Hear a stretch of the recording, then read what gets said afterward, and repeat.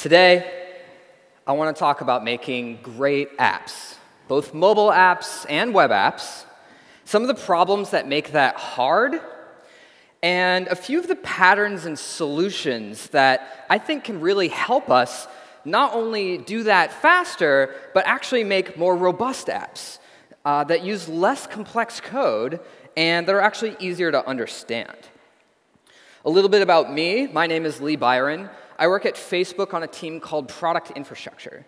So product infrastructure, on this team, we build the technology and the tools that all of our products use to be the best that they can be. And in part of that, I work on a lot of our open source technologies. So I'm a core contributor to React. I'm one of the co-creators of GraphQL, and I'm the creator and maintainer of Immutable.js.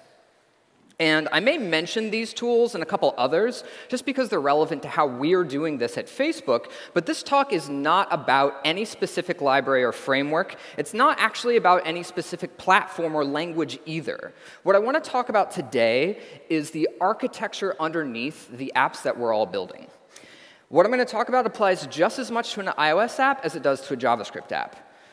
And these ideas can actually be implemented in a huge amount of ways. So what I'm going to show you is kind of one way to do this idea, but there's a lot of different forms that this can take.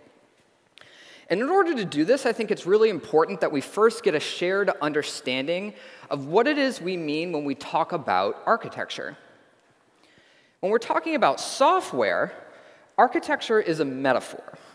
And what we're actually doing is we're borrowing from the idea of building actual buildings. And there are some really clear parallels that we can draw between these ideas. Architecture itself originates from studying one of the most important technological advances in building things, and that's the arch. This very simple shape has proved to be nearly infinitely composable, which allows us to build larger and more complex buildings than ever before. This is Vitruvius. He was a Roman scholar and architect. And 2,000 years ago, he wrote about the principles for satisfying good architecture: firmitas, utilitas, and venustas. Firmitas means durability. A building should be robust and have longevity. And when we build apps, we look for the architectural choices that help us reduce bugs and improve performance. Utilitas means utility. A building should be relevant to how it's going to be used. You know, the materials, the technologies, and the aesthetics that you would choose to build your home are going to be very different from building an office building, or a place of worship, or an auditorium. It's because each of these places is used in a very different way. Similarly, the architectural choices that we make for our apps can differ wildly, depending on the complication of the app, how it's going to be used, if it's more static or dynamic, simple or complex, or if it's going to rely on more networked or live data. And venustas means beauty. Buildings should be both usable and desirable by using proportion, repetition, and scale. And obviously, we want our apps to be desirable and usable, but what I believe the parallel here is not to user experience, but to developer experience. The architectural choices that we make, they impact not only how easy or hard it's going to be for our teams and ourselves to improve our apps, but to also iterate on those over time. So architecture is about making fundamental structural choices about how we're going to build things with the qualities that Vitruvius set out for us 2,000 years ago. In software architecture, we make these same fundamental structural choices based on our understanding of what our app needs to do and the challenges that it's going to face. We choose our few elements, our abstractions, to create variation and robustness to support the role of our app, solve its primary challenges, and create a productive space for ourselves and our other developers and engineers. And for the information-rich, user-facing apps like the web and mobile apps that a lot of us in the room have been building, there's been a really dominant architecture over the last decade or more, and that's MVC and REST. And for these kinds of apps, there's one single biggest challenge that we need to solve, and it's this: what changed? How can I tell when something has changed so that my models, my views, and my servers stay up to date with each other? And I believe that MVC has really just left us with a poor solution to this problem, because it attempts to solve this by adding even more things that can change. You've got models sending change events, views that are easy to get out of sync, and race conditions when you're doing multiple things interacting with the server. When models and views both need to listen to each other for changes, it's easy for what seems like what would be a small change to have these cascading effects that create unpredictable effects on your entire application. And there's also a second big challenge that these information-rich apps face, and that's synchronizing data with our servers. You know, modern mobile networks, they're just really crappy. Okay? First, there's latency. We can measure latency often in large parts of an entire second. So minimizing requests to our servers is actually really critical for performance. And then there's intermittency. So we often talk about supporting offline mode. But as we all know, no one goes offline. Instead, what happens is, you go underground on the metro, or you're driving in the car between cell towers. So what we're actually talking about when we say offline mode is intermittency mode. So handling these kinds of network failures is really critical. And while REST helped us model our data in terms of a networked service, it can really be crippling to performance when our app needs to load lots of data that's dependent on loading lots of other data. So let's take an example, okay? Say we want to build a social calendar app. We're going to need to get our friends. We're going to need to get their names and their profile pictures, their avatars. We want to know the next events that they're all attending and the names and the details of those events. And so we're going to have to load a lot of stuff from our REST endpoint. And since REST APIs typically return URLs when one resource references another resource, then we're going to end up loading lots of these things dependent on others. We're going to have to wait for previous URLs to load before we can even start loading the other ones. And that means that even the new stuff that we're getting, like HTTP2 pipelining, it just really can't help us solve this kind of problem. And when network latency on a mobile connection is measured in big chunks of a second, this stuff adds up really fast. You're talking about, for even moderately complicated apps, 3, 4, 5-second slowdowns just on the latency, not to mention all the other things that have to happen all over the network. So needing to deal with this problem of handling both a flaky network and a slow network, it puts us in a really sticky situation. We might want to show a loading indicator if someone performs an action in our apps, but networks can be slow, so we might not want to have them sit and stare at that loading indicator. We might just want to guess what the server's going to do and show that to them right away. But networks can be flaky, so what if that doesn't work? Are we going to roll it back? What happens if they've done multiple actions at the same time, and we've got to figure out what order to do these things in? It's a really big mess. And not only is this challenging, but it's also, unfortunately, a very common scenario that we need to solve in our apps. And so I actually think that there's a really powerful technique that we have to get a better control on these problems. And that's by tightly controlling what can change in the first place by embracing immutability. And what's really exciting about this to me is that immutability is not more complicated than what we've already been doing. It's actually less complicated because we're removing a feature. We're removing the ability to mutate data. And when we give up the ability to mutate data, we're giving up some power. We're giving up the power and the abilities that come with that power, but in exchange for that, we get new principles. And when we have principles, we have new guarantees about what can and can't happen in our programs, and we can leverage those principles, those guarantees, to do performance optimizations and other whole program optimizations to get a better app speed overall. And I really think this is the crux of what we do as software engineers. It's all about balancing between power and principles to get the power that we need to build the apps that we need to do, but also get the principles that we need in order to build the best things.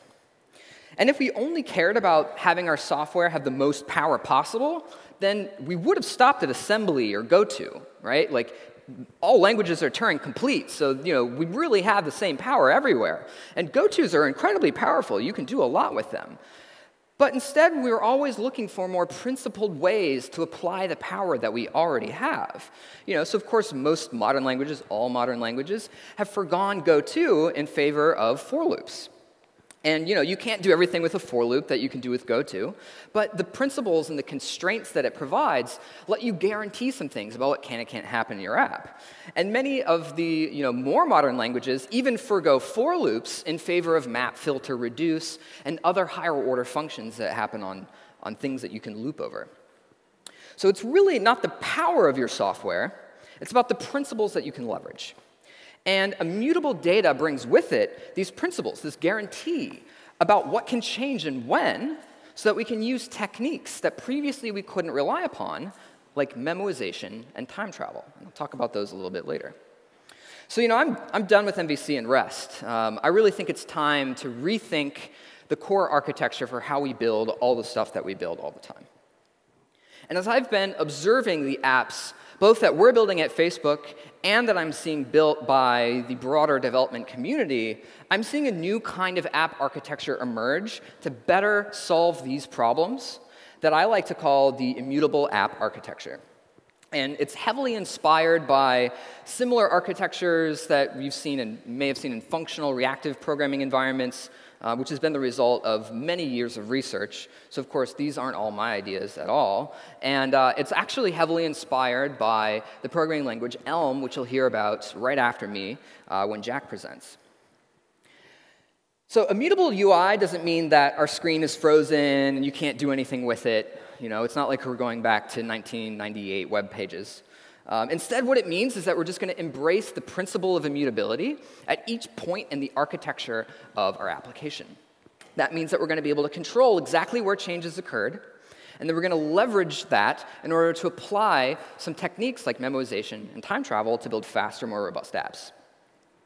So let's start with first principles, views. Every platform that we care about building apps for already has a concept of a view. The web has DOM elements, iOS apps have UI views, Android has Android.view. But all of these have a similar API that helps you build this view tree, right? We want to use these because they expose the native user interface on each platform, but these APIs, they're not great. You create elements, you alter their properties, you add them to parent elements. All of these are mutative operations. We're talking about immutability. So, and after this, you got to keep track of all these references. And you do things like looking stuff up by ID and keeping things around as members in your classes. It's really hard to do this. There's just a lot of stuff that you got to keep track of. So what we really want is an abstraction on top of views that lets us declare what views should be displayed at any point in time. And we call these components. And a component, it just defines this pure function.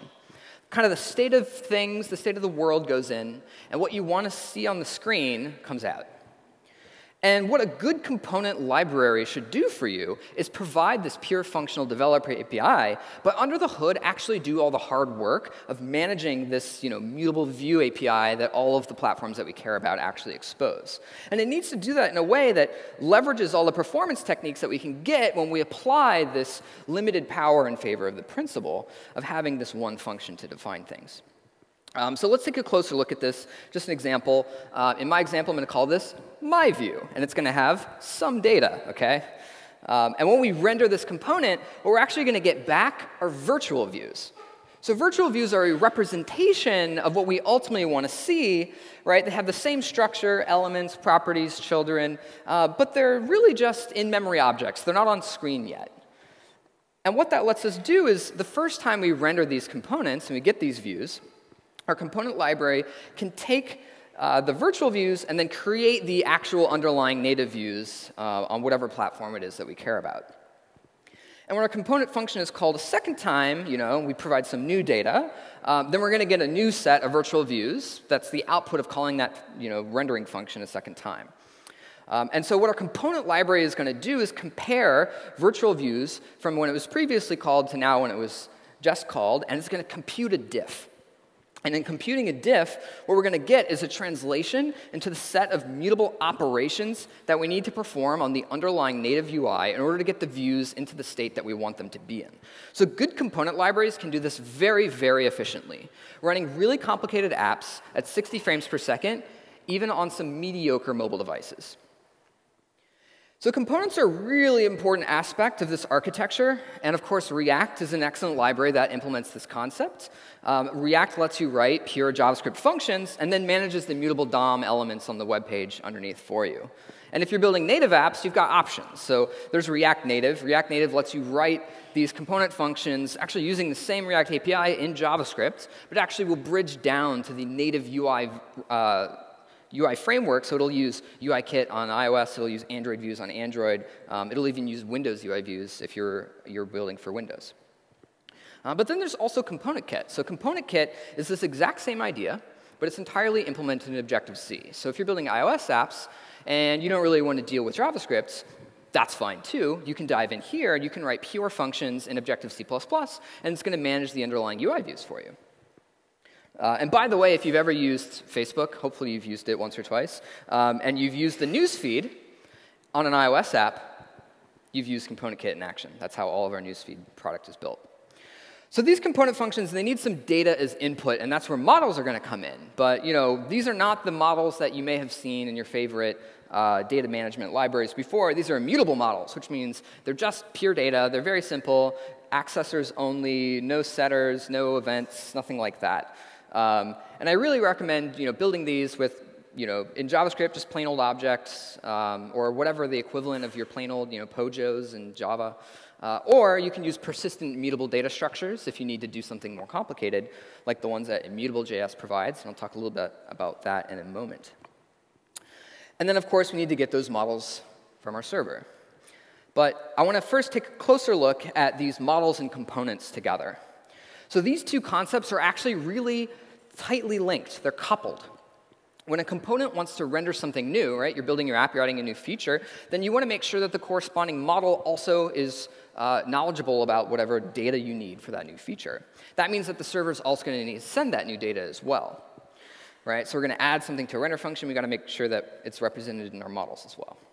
And since one model can appear in multiple views, and it's easy for these to end up in kind of different parts of your code base, it's really accidentally possible to kind of do something in your view and forget to put it in your model, and then you got broken UI. Or what I found is actually more common is that you're refactoring and you're kind of deleting some experiment that didn't work or something like that, and you forget to remove it from your model, and now you have overfetching. So if each component describes not just the function that you need to take the state of the world and give you your views, but also all the things that it will need from the model, then you have both of these things within the same place that define both what data you need and how to render that data onto the screen. Because they're described right next to each other, it's really easy to avoid these problems of overfetching, underfetching, broken UIs. And we call this co-located data dependencies. And at Facebook, we do this using a tool called GraphQL, which if you're here for the backend, you might have already heard a little bit about. But if you haven't, GraphQL is an API query language that we've developed at Facebook as a replacement for REST. And it powers all of our mobile apps at Facebook. And if you haven't seen GraphQL, I'll just give you a brief overview of what it feels like to use GraphQL. So this is kind of the hello world of GraphQL queries. I just want to get my name. And the first thing you'll notice is that this looks a little bit like JSON. We've got these curly braces. They look a little bit like objects. We've got these things here that look a little bit like object keys. We call those fields. And if we send this query to our GraphQL server, it's going to resolve and come back as a JSON body. And one thing you'll probably notice here is that this JSON body and the query have very similar structure. And this is an important part of what makes GraphQL easy to learn and use. And it also provides some principles that lets us do some really interesting optimizations with GraphQL in sophisticated systems. And we can also request fields of complicated data. So here, there's a profile picture, an avatar, and it's got not just a URL to go load, but also the width and height, so we can make sure we get the right region of the screen before that URL comes back. And I bet you can already guess what this looks like if we run this, right? It's going to look exactly like the query. But more importantly, GraphQL is designed not just to query stuff about one resource. It's designed to smoothly navigate between resources in a single query. So for example, I can get not just my name, but the names of all of my friends, and do that in a single query. And notice that here's where a REST API would have given us a list of URLs to go load a second time. Or maybe you've got a sophisticated REST library that lets you pass some additional fields that you want to do and get these names instead of URLs. But it's a little bit harder to do that at multiple levels down, and GraphQL makes that really easy. So remember our example from before where we were making a social calendar? Well, this is all the data that we need to render that social calendar. We've got our name, we've got our friends, we've got our events, right? And we can do that in a single round trip. Huge difference, dramatically improving our network performance. And in order to match how developers, how they think about views, and to allow for portions of queries to be recycled, GraphQL has this language feature called fragments. And what fragments let us do is describe co-located data dependencies right next to our components. And so here we have a component that describes both the data that we need and the rendering function to do a profile picture on Facebook. So we need a profile picture of our user, we need the width, height, and URI, and then we're going to render an image tag. And what we can do is we can use that component within another component. So here we're rendering, maybe a row and a list of users. We want to know the name of the user. We want to know if they're friends with them or not, so we can render this button. And then we want to render this profile pic. So of course we're going to need the name and the are you friends. But for profile pic, it's a little bit cumbersome to repeat that data. So instead what we do is we just reference this other fragment. And then we get all the data that we need, no more, no less. And query fragments, they let us define not just the requirements next to one component and compose them one time, but they compose all the way for your entire app. So you can have a really complicated application with tons of nested views, and then you can describe all those things and roll them up into a single query that we can run in one round trip to the network and get all the data exactly as you need it, no more, no less, to render your app, which is huge for network performance, also for understandability. OK, so what we have so far is great for like a read-only app, like maybe a news reader or something like that. But what about apps where we have actions? We have stuff where a user is going to interact with our views. We need to perform actions. And we have these models that are immutable, so we're going to need one place where we can apply those changes. We're going to call that state. It's really just like a bucket where we can hold on to all of our models. So we also have the initial query to our server. That's going to give us kind of our initial state. And of course, we want state to also be immutable, so we can't change that thing. So what exactly is happening here? Well, let's look at an action. An action is just a function. It takes the old state of the world in, and it returns the new state of the world. So you might write an action that takes in the old state of the world, and then makes some changes to some models, applies whatever change you want, and returns a new version of the state with that change applied. And once this action returns a new state with some new models, then we can provide those to your components, which are going to go back to your views, which are going to then update the underlying native views. Those then you can act on, and we can then get back to our state again. So it's a loop. And so you might be thinking, OK, that's fine, but like these functions that change your whole state, you're going to do that for every time the user does anything. That's going to be really slow, right? Well, actually, not really, and not really because we can leverage the principle of immutability to do this really cool thing called structural sharing. So what structural sharing lets us do is take a previous version of some immutable thing and some change we want to apply, and then recycle as much of the old version of that thing as possible, literally all the underlying memory we want to recycle if we can. We can do this for plain objects, but this actually enables an entire class of really interesting data structures called persistent immutable data structures. I'll just illustrate a little bit how this is going to work. And by the way, if this is interesting to you and you're a JavaScript person, you can check out Immutable.js, which is just an implementation of these data structures. So let's take a look at this example here. There's some structure of data, and we want to make this change. So in order to make this change, we can't do it in place, so we kind of have to copy this node with a change applied. And it can reference other nodes, that's fine. But anything that points to it also needs to change in order to have that new pointer. Again, no mutation, so we copy that thing. And we do that all the way until we get to kind of the top of our data structure. And once we do that, then we have a completely new structure with our change applied. And importantly, we've recycled a lot of this. This is super contrived. I just got it to fit on the screen. But it still recycles more than 50% of what's happening here. And in practice, it's more like in the 90+ percentile. Most importantly, we haven't changed anything about the existing data structure. We can use this continuously. That's totally fine. We can actually use both of these at the same time if we want to. That'll continue to work. And as soon as we don't want the old one anymore, we can just let go of it, and the garbage collector will handle that for us. And any modern JavaScript VM or Java VM or anything like that with a good garbage collector, this stuff is super performant. It's not going to be a problem. And so by doing this, we can really leverage immutability while still having very good performance for CPU and memory. And a prime example of the kinds of things that we can do when we have this is memoization. So memoization is when you take a function and if you call it a second time with the same arguments, you want to kind of skip running the function and just return whatever it returned last time. So this is a cool performance technique that you can do for expensive functions like rendering a UI. And so I want to show like a really basic example. This is going to be the sum function. So we're going to take a list of numbers. We're going to add them all up. And I know I'm going to give this like a really big list of numbers, so I want to memoize it. So I'm going to give a list from 1 to 1,000,000, and then I'm going to add them all up, and then I'm going to push onto that array, and then call this again. So this is what I want to see, right? So I went looking for this function. I literally went on Stack Overflow, and it's like JavaScript memoize. And it was like, here's the most uprated version of memoize. And I simplified it a little bit just to get it to fit on the screen, but this is largely it. And I don't know if you guys see the problem with this, but it's this, JSON stringify. Of course, we're doing memoization to get better performance, but JSON stringify is really expensive, especially if the input is big, which is exactly why we're doing this. And so, as you might expect, running the memoized version of this is actually much slower than running the not memoized version. Totally not what we want to see happen. So I rewrote the function. And instead of using JSON stringify, I just want to see if these two things are equal. That's all. So I did this. So I ran it. And at first, it looked really good, right? I called it a second time, and it looked like it was basically free. And then I pushed my next number, and I called this again. But this time, it didn't do what I expected. It looks like it memoized, and it didn't return the right answer.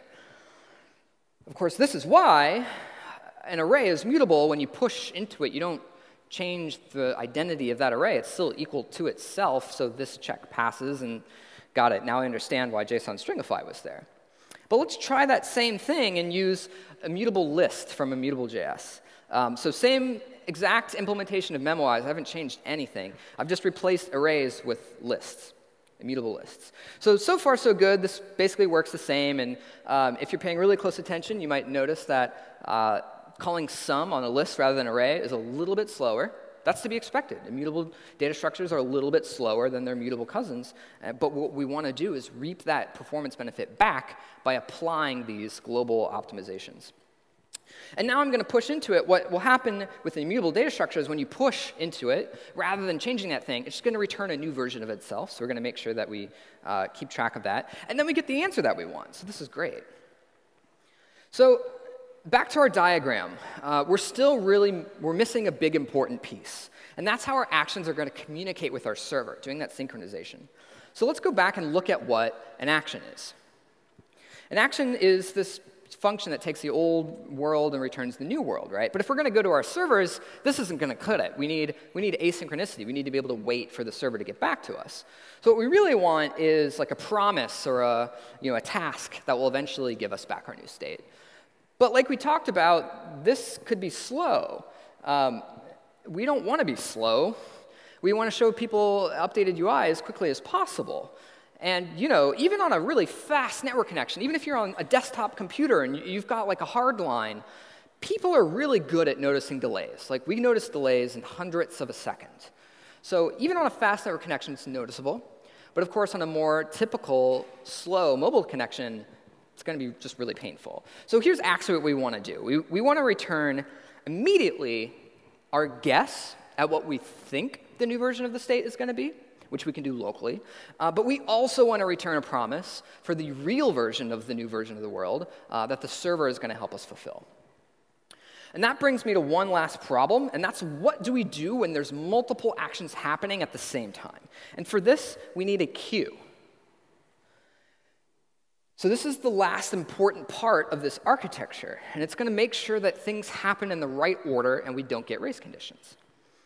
So a queue, what it's going to do is going to keep track of the most recent version of the true state, what our server thinks is true, and then it's going to keep a list of the options or the actions that are currently in flight. So say a new action comes in, what we're going to do is immediately compute what we think the state is going to be. We call that our optimistic state. And then we send this to the server. And if a new action comes in, that's fine. We just add it to the queue, and we compute a new optimistic state. And then when the first one is done, that's great. We can just remove it from the queue. We're going to get a new version of our true state from our server from having done that. And we'll just recompute the optimistic state if there's anything left in our actions queue. And then when that second one comes back, then we're dealing with true data again. Nothing new to apply. We just have true state, optimistic state, same thing.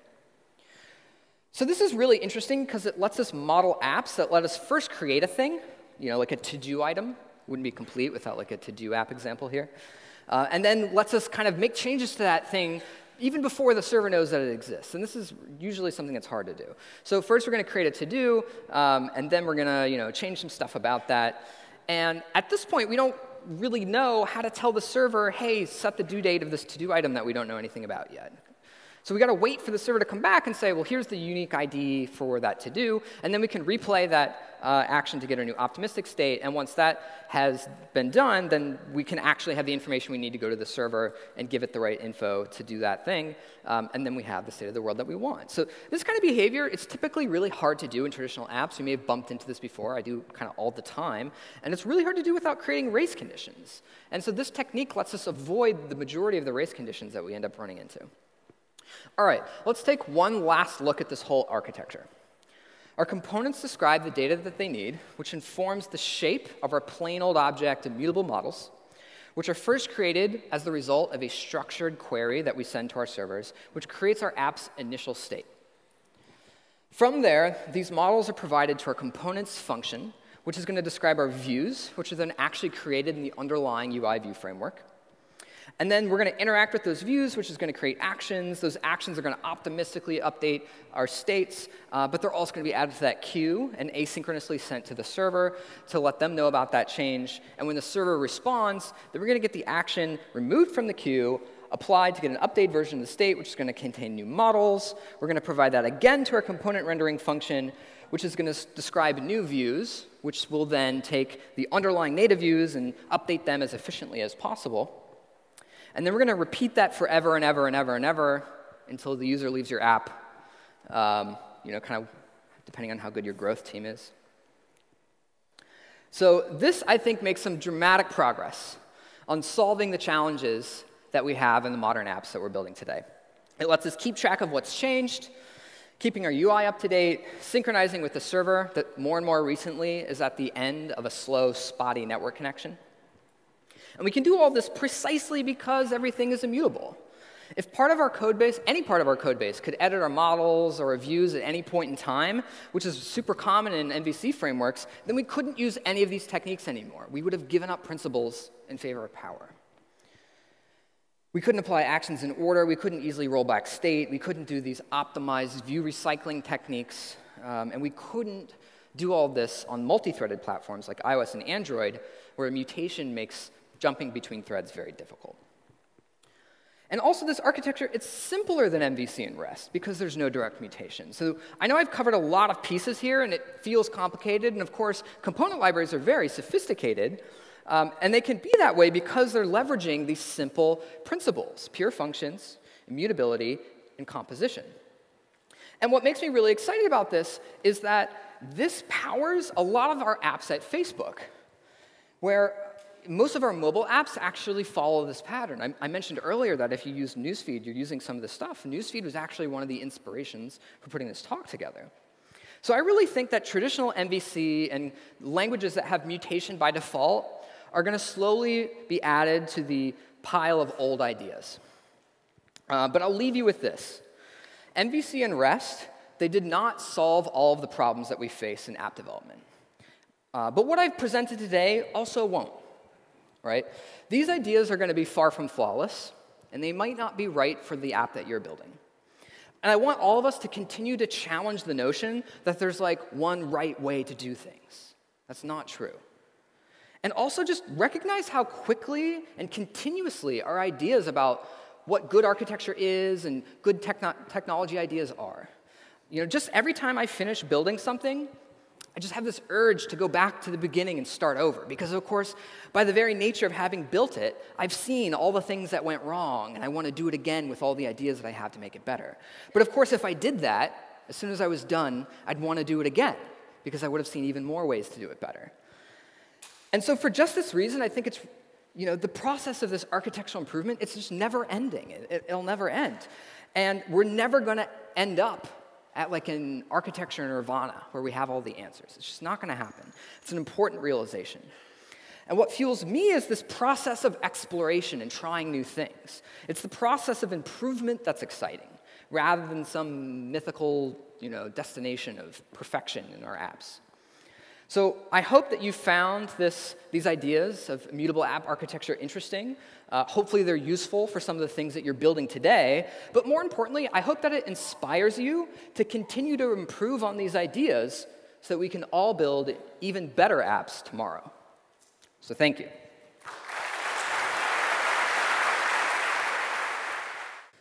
Is there like a monitoring that you do at Facebook to make sure that things are performant? How do you test Oh my gosh, yes. I would say that almost every engineer is charged with some performance metric, and we have tons of engineers that are literally dedicated to performance by their building tools, doing that performance monitoring. It's a super important part of why we're doing what we're doing. And actually, performance drives a lot of the architecture choices we make. So both React and components in general, what it lets us do is measure the time it takes to render very small pieces of the screen. So if something gets slow, we know exactly where it is in the app that it got slow. And same can be said about GraphQL. Rather than having one endpoint that does a bunch of stuff and then returns you JSON, and if it gets like a little bit slower, you might not notice. In GraphQL, we measure the performance of every single field. So if one field slows down, maybe like 10x, and it went from 1 millisecond to 10 milliseconds. Your whole query that went from 500 milliseconds to 510, you might not have noticed. But seeing 1 to 10 milliseconds in one field, you'll definitely notice. And so just making sure we're making choices that help us measure that stuff and then optimize that performance is just super critical. Excellent. I know I spend lots of time in Southeast Asia. And obviously, people's experience of mobile networks is significantly different from here. Given all the JavaScript that you use, what do you do for people with like old feature phones in Burma and Bangladesh and places like that? Yeah, we actually build totally different versions of Facebook. We have a product that's called Facebook Lite. That actually, Lite's a little bit of a misnomer because it can do everything that the main Facebook app can do, but it's really optimized for lower quality versions of Android and then lower quality networks. So the common networking technology in India is a 2G connection. So I don't know when the last time you guys used a 2G connection. Here was, in the US, it was like 2006, maybe 2005, before it was replaced basically worldwide or countrywide with 3G. Dealing with 2G connections is more of a latency problem actually than a bandwidth problem. And so we spent a lot of time thinking about how we can do all the work that we need in as few trips to the server as possible, which has also driven some of the architecture we've So it's reducing round trips to the server. Absolutely. That's always number one. Excellent. A question from the crowd. Why use semicolons in your JavaScript? I'm actually really inconsistent with it, so per project, I try to be consistent within each project. But if you're curious about this, you can look up some stuff about automatic semicolon insertion and how sometimes it can bite you and sometimes it can. And I would put that as one of the great debates of the JavaScript community, along with like, should we pick 80 columns or 100 columns? At the end of the day, it doesn't matter as long as you're consistent within your code base. Thank you. Talking of great debates, GIF or GIF? I know that it is supposed to be called GIF, but I'm sorry, that's something that you eat. And GIF is how I've pronounced it since I was on the internet, and you'll have to kill me to make me change. And that's the right answer. Give it up for Lee.